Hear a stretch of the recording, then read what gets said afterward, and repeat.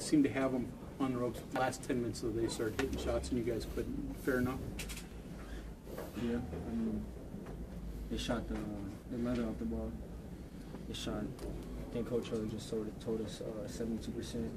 We shot 40%, and whenever it's that big of a difference, you're gonna come home the worst team.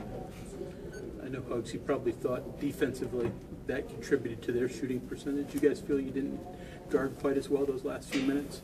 No, I mean, we guarded them as tough as we could. They just hit contested shots.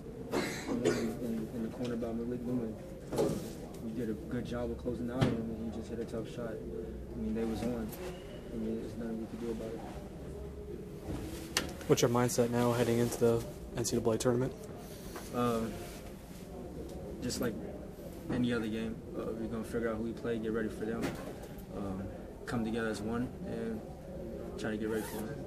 How much did Devontae Graham's big second half change that game? He shot it. He shot. Not only him, it was Mikhailuk, Newman. They all stepped up and hit pretty good shots. Are they a different team without Azubuike in the middle? Not really. De Sosa, he played just like Azubuike today.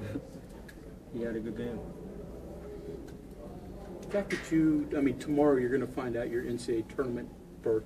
Does that take a little of the sting out of this, or is it? You're 10 minutes from being off court. Is it still hard to fathom right now? Yeah, we're disappointed, but we gotta quickly forget this one and get ready for whoever we play tomorrow next week.